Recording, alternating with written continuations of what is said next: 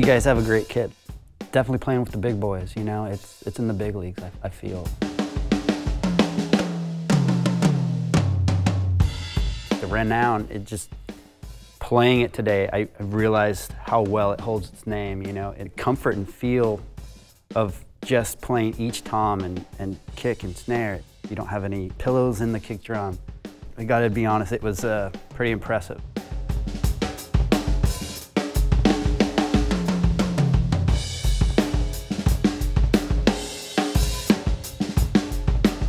For me, it's all about getting a tone that you want with a stick response, and those are kind of hard things to come by. Like, you're either losing your stick response for that big fat sound, or you're losing your big fat sound to get the stick response, and this had both.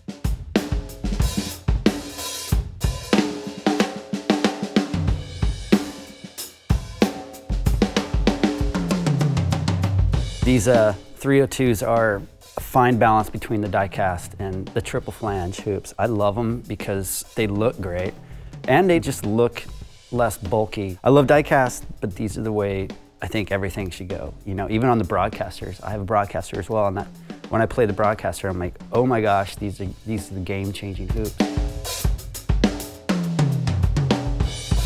Every time I see it and play it, I go, why don't I own a Piano Black drum set? It's so beautiful and sexy and elegant and just classy all around.